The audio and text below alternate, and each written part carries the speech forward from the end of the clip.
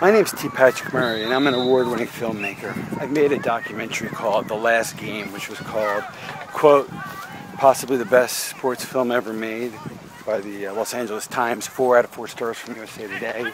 The best documentary I ever saw from Anna Cool News, and the most exciting movie I've ever seen by my local paper, the Philadelphia Inquirer. I say none of this to brag, but to establish credibility. I grew up with M. Night Shyamalan. We went to the same high school. He's had a little bit more success than me, then, but that's cool. We're artists, and, Van Gogh never sold a painting, so who knows? Time will tell. Point's this. I am making a film that is very interesting. It's called Chasing J.P. Morgan. And what is it about? Well, it's about fraud closure, as they call it, foreclosure that is not legal. It's about the economic situation and the legal situation and the social situation involving J.P. Morgan Chase, who is the person that's foreclosing on me for the third time after I've beaten them in court.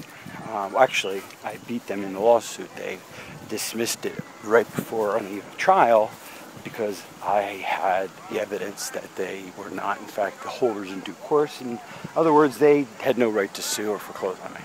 Why did they have no right to foreclose on me? What does all this mean?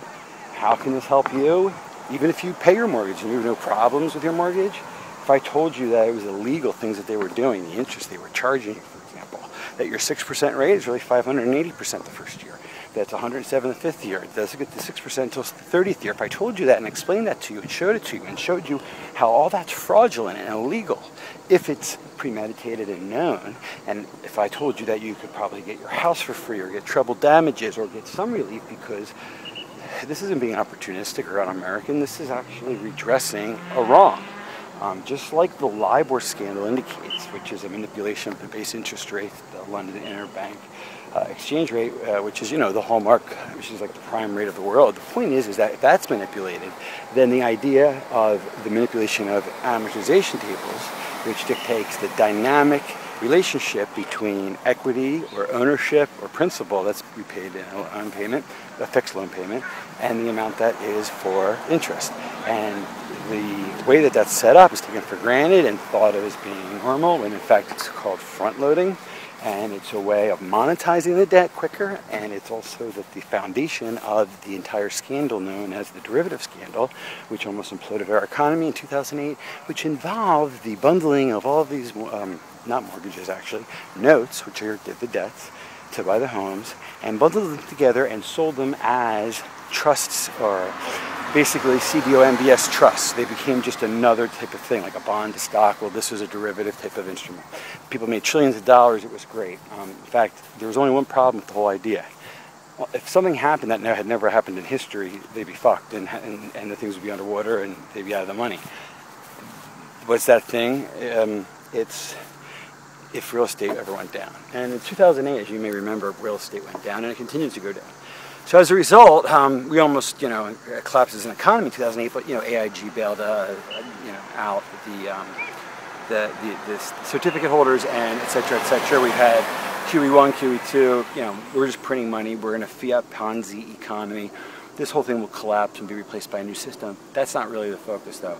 What the focus is my experience fighting a foreclosure with J.P. Morgan Chase, number one. Number two, my countersuit for fraud, for RICO, the Third Circuit federal class action suit I'm going to put in that's going to seek billions of damages for anyone that's ever had a mortgage, ever, from any of the major banks. This isn't just Chase.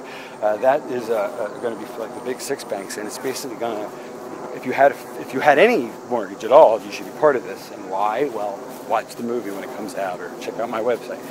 That's the meat of it. So after you watch the movie, you'll be entertained because you'll see my story. And it's a funny story. My dad used to own an NFL team. We've been rich, we've been poor. We're normal people because we've had those experiences. But number two, I think it'll be a very valuable thing because you'll be able to, as a human being, be aware of the truth of how banking really works and how money works. But more importantly, if you know anyone that's in a jam and is facing foreclosure, if you know someone that's lost their home to foreclosure, there will be, wrapped in all the fun, entertaining things about this doc, there's going to be a lot of information that's going to help you. So I see no reason why If you're interested in social issues, if you're interested in keeping your home, if you're interested in getting money because you've been injured and damaged by these actions of the bank that I allege, and of course that's my allegation, I have to prove it in court, or I also have to prove it in terms of my film. Well, the point is, if I'm right about any of these things, it could help a lot of people, and I know I'm saying here right now, it's August of 2012, and they just sued me again for foreclosure, and I'm fighting back hard, and I think that I'm going to win and prevail. I could be wrong. They could win. That's going to be part of the fascinating storyline. It's happening as we speak. So please check it out. I'll update constantly. And I'm on Indiegogo. Even though I don't want to sell this film, I want to give it out for free. I'm trying to raise a little money for it, but if you can't give money through Indiegogo, just support by spreading the word, however you can, okay? Chasing J.P. Morgan by T. Patrick Murray. Check out thelastgame.com. That's a work I did that gives you an example of the quality.